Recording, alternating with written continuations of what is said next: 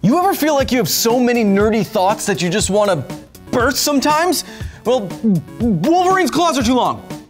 They're too long. I'm not saying that Wolverine is impossible. That's no fun. Just that he needs to get even awesomer in order to snikt properly. Time for a mutant anatomy lesson. Wolverine is a mutant defined by two things: a superhuman regeneration factor and an adamantium-coated skeleton complete with giant claws that can burst forth from his hands. The claws are cool, sure, but they are too long. Let's see if we can make them work with James Howlett's anatomy. Now, this wouldn't even be a problem if we never actually saw how Wolverine's claws fit into his arms, but look at this X-ray from the original X-Men movie. Notice anything weird? When his claws are retracted, he shouldn't be able to bend his wrist without serious lacerations.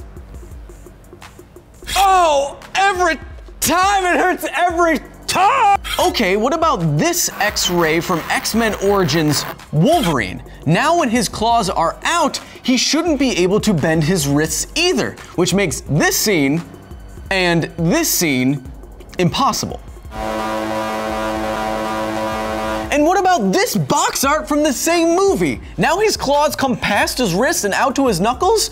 What kind of anatomy does this monster have? It doesn't really matter because I can prove that Wolverine's claws are too long for his body. I don't know if you know this, but canonically, Wolverine is just 5'3" or 160 centimeters. And if we go by maybe Vitruvian Man proportions in this terribly drawn circle, that means that his forearms are just 27 centimeters long, or roughly 10.5 inches. According to a professional prop made for an X-Men commercial and some old Marvel data, Wolverine's claws are somewhere between 30 centimeters, or a foot, and 45 centimeters, or 17.8 inches.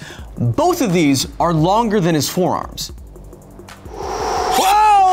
Every time! If Wolverine's claws are too long, either he won't be able to bend his wrists, like in the X-ray for the original X-Men movie, or he won't be able to bend his elbow, as I think would be the case in X-Men Origins Wolverine.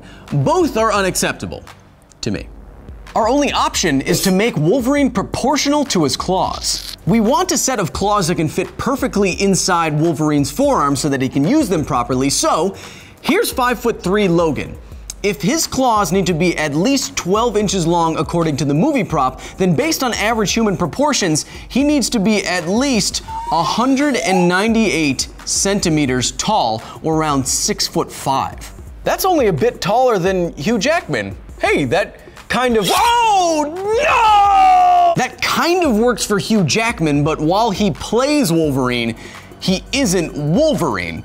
So let's use the old Marvel Comics trading card data for claw length and scale our mutant accordingly based on average human proportions. Then, Wolverine would have to be at least 267 centimeters tall, or 8'9". That's taller than Colossus. And crucially, with a giant Wolverine, you have more interior forearm space to work with. Evolution has worked pretty hard to make sure that it's not wasting any space when it packs muscles in your body. Here's a cross-section of your forearm. Not much space, right? At least in a giant Wolverine, you wouldn't have to remove as many muscles to get his claws in there. The same muscles that probably provide the snikting motion in the first place. Ooh. So, because Wolverine's claw length depends more on the writer or the movie script than anatomy, we can probably say that his claws are always too big for his body. And to be accurate, we need a giant Wolverine, because science. But don't make Hugh Jackman any bigger, because he kind of already looks like a giant. Never mind.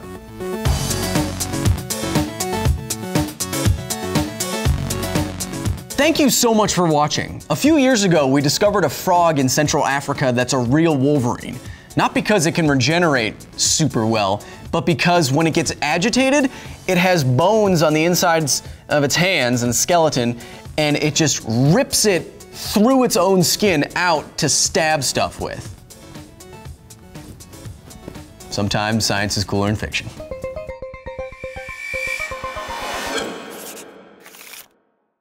If you look at the first X-Men and then X-Men you know, Origins Wolverine and the Wolverine, he's become so vascular that he's just, it's like a